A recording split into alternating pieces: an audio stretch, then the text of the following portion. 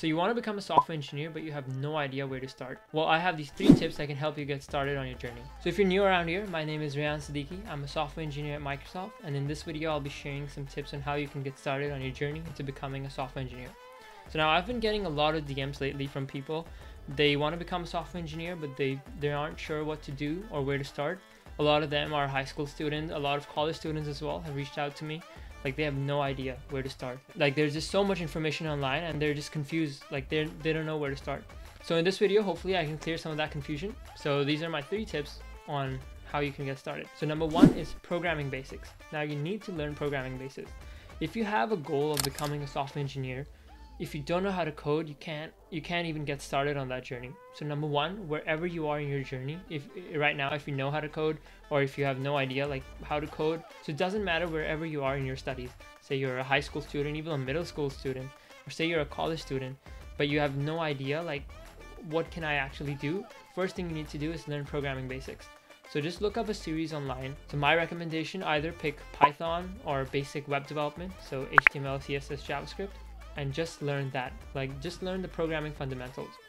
Like, learn about your functions, classes, variables, all those different concepts, and get those down. So number 2, do some research. So at this point, you learn some of the basics of programming, so you know what the fundamental concepts are. So now you know how to code.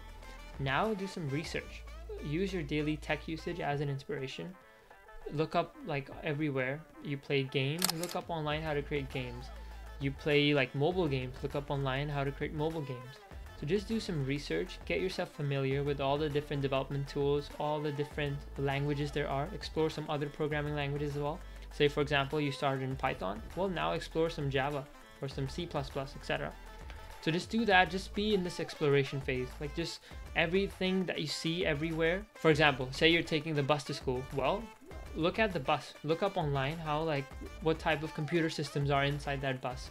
Or whenever, say, you're tapping your card whenever you're purchasing groceries, well, look up online, like, be curious, look up online, question things, look up online, like, how does this machinery actually work?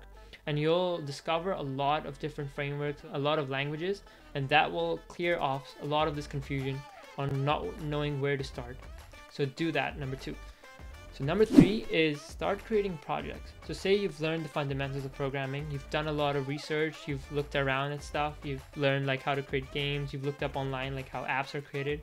Pick one thing and start creating a lot of stuff within that. Now, this isn't something that you have to commit. Like, say like I'm starting out, I just learned some Python, I looked up online, you can create 3D games with Unity. Now, I don't have to stick with Unity for my life. Like, just pick a time frame, like say a month or 2. So for a month, just do one thing. So say you picked Unity, well, just create a lot of Unity projects. Just look up online, there's plenty of resources online. Brackeys, like one of my personal favorites. This is just an example for Unity. So just look up online, like there's a lot of resources. Follow that, create a lot of projects, create a portfolio, create like a super basic like LinkedIn page, and whatever you create, like take screenshots and everything, write a description, upload that onto LinkedIn, so you'll have a record of everything that you're doing. So just make sure to create a lot of stuff, get some practical experience. Yeah, so those were my 3 tips on how you can get started into your journey to becoming a software engineer. So number 1, learn programming basics. Number 2, do some research, question things, explore different languages, different frameworks. And number 3, pick something for a month or 2 and then create lots of stuff. And repeat this process over and over again for different languages, different frameworks. This way you'll be able to get a general understanding of all the things that happen in this tech world, so you'll have a lot of opportunities open for you later on. So if you enjoyed this video, make sure you like and subscribe. Let me know in the comments below what you thought of this video, and I'll see you in the next one.